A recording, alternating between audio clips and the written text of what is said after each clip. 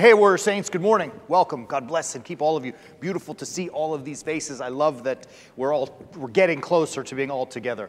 Let's begin in the name of the Father, and of the Son, and of the Holy Spirit, one God. Amen. Welcome, everyone. Welcome those also at home watching with us. I've told this story before, but I'm going to tell it again because it's one of my most favorite stories. It's a powerful, powerful story. There is a retired Navy SEAL named Jocko Willink, and Jocko wrote this book called Extreme Ownership. And in the beginning, the first chapter, he talks about something called a blue on blue. And what that means is Jocko had planned a mission into the city of Ramadi in 2006 when he was stationed there. And they were going to go and try to find some insurgents and remove them. He uses this beautiful phrase, in the fog of war, everything went haywire.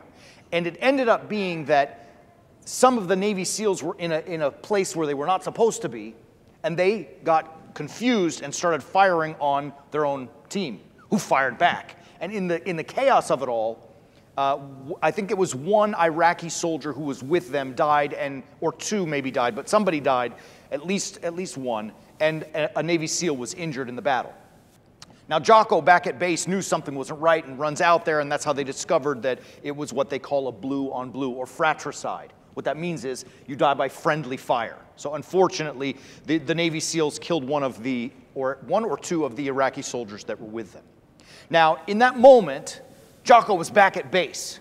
He wasn't with his SEALs out in the city. He was back at base. So he calls everyone together, and his superior officers came in. Blue on blue is the worst thing. They would rather die themselves than take the life of someone on their own team. It's the worst thing that could happen to the military.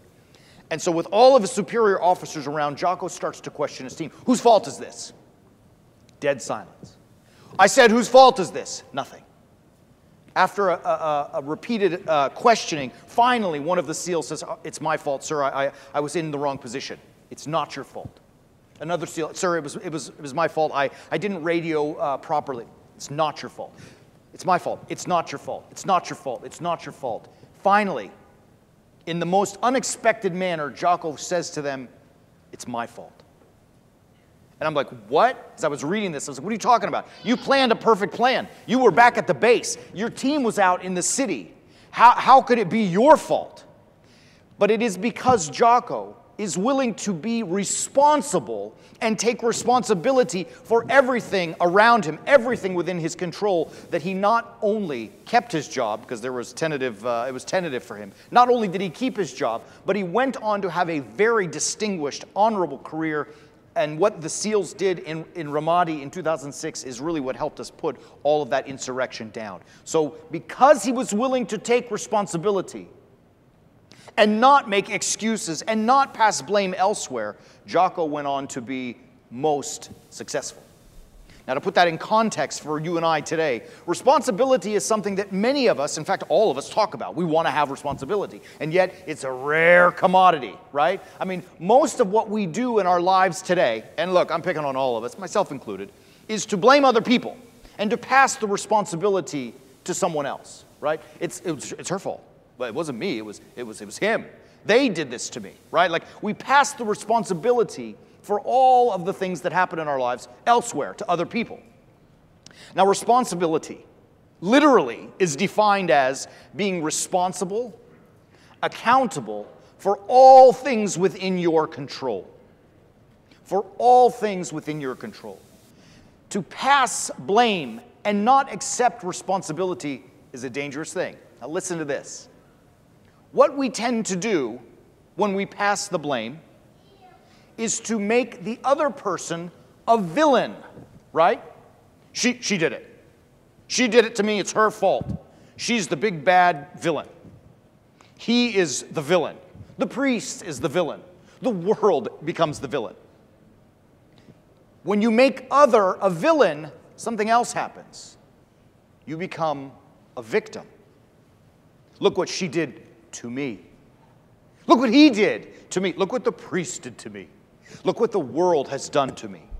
And now you are a villain, you are the victim, whom the villain is in complete control of you. You have no control anymore. Do you understand that? Because if you're a victim, things happen to you.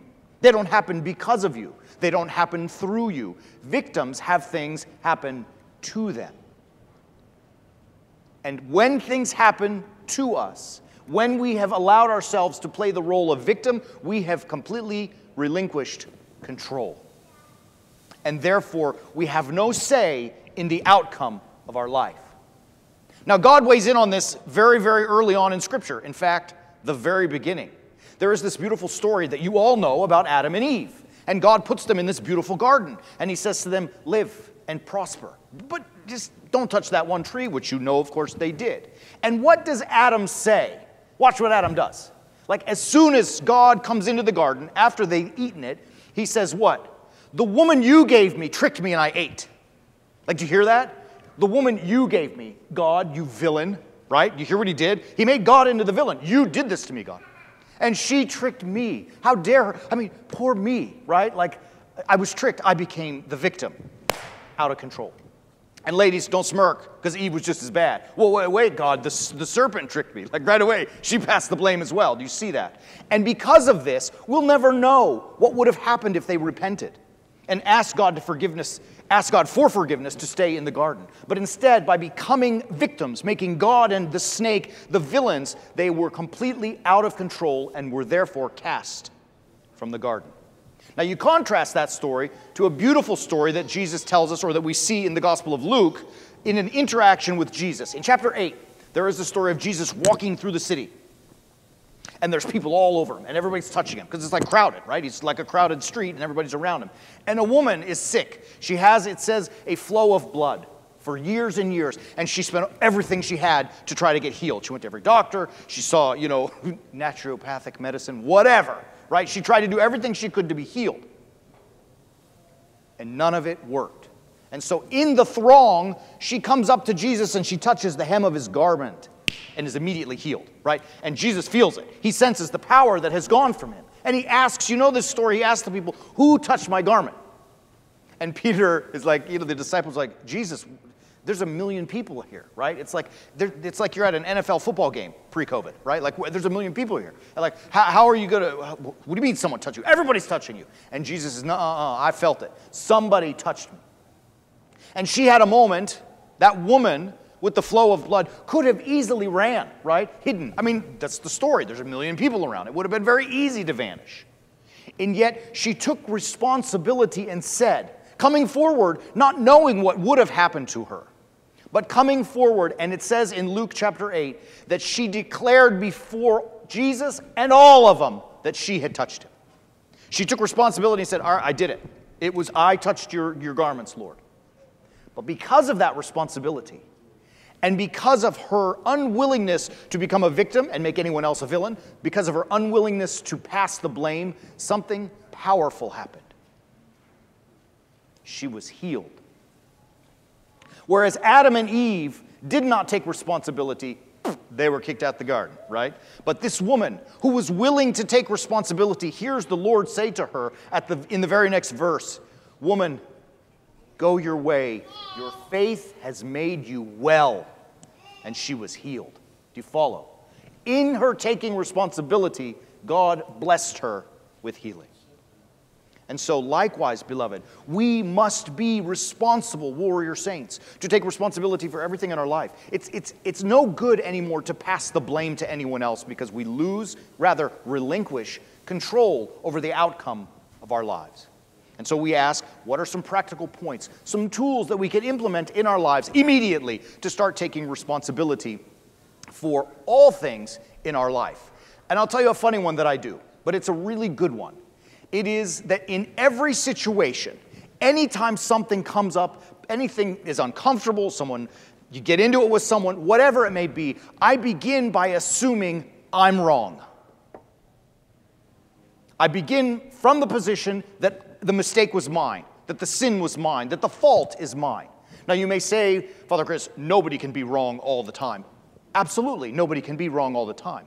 But if I start from the position that I could be the one at fault, a lot of things happen. And first, most important, is that I maintain control. Because if I am wrong, I can apologize. And if I am not wrong, After examination, I discover that I am not wrong. I can be compassionate to the other and grant forgiveness to the other person. Do you understand? By assuming from the beginning I am wrong, I have eliminated the victim-villainhood business that we talked about in the beginning. They may be the villain, and you may be a victim, but you didn't start there. Do you understand? You have assumed control. The second part of that is that the second practical point. Now that we know we are beginning from a position of, it's my fault, let's work through it, you've got to be like Inigo Montoya waiting for Vicini.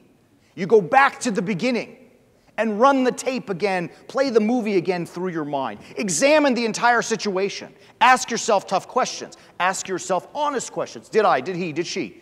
So that as we're replaying the movie in our heads, we are able to honestly and accurately say, maybe I do need to step up and take some responsibility. And when you do discover that indeed you do have some things to be responsible for, it's pretty simple. Practical point number 3, right? What is that? Go say you're sorry. Don't let your pride and your ego for poor choices and bad actions keep you from the things that you love, right? It's so easy. Say you're sorry. And here's the thing. Who is going to tell you to go fly a kite if you apologize, right? People who love you will embrace you. They won't cast you out. Do you understand that? If we can squash our ego and recognize we made some mistakes, it's not hard, just apologize for them. I'm telling you, 99 times out of 100, people will forgive and embrace you, right? And that relationship and those things that you desire will be restored instead of maintaining an estrangement. And if there is that 1% of people who don't forgive you, you're probably better off without them in your life anyways, right? Let's just be honest. If they're not going to forgive you, Allah kun ma'ak, right? God go with you. All right? And all of that leads to practical point number 4.